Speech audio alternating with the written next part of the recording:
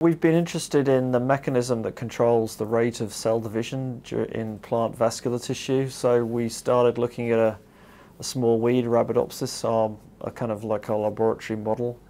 And we got some ideas about how we might be able to use this to get trees to grow faster. So I guess one of the defining characteristics of trees that people are familiar with is the concept of kind of growth rings. When you cut across the stem, you can see these growth rings, and so obviously wide growth rings correspond to good growth years and narrow ones to good years. And the question is what's really, so the tree senses environmental conditions, and then it feeds that back into a kind of rate of cell division. And we wanted to know if we could short circuit that, whether we could just get trees to kind of keep dividing much more rapidly than they normally would.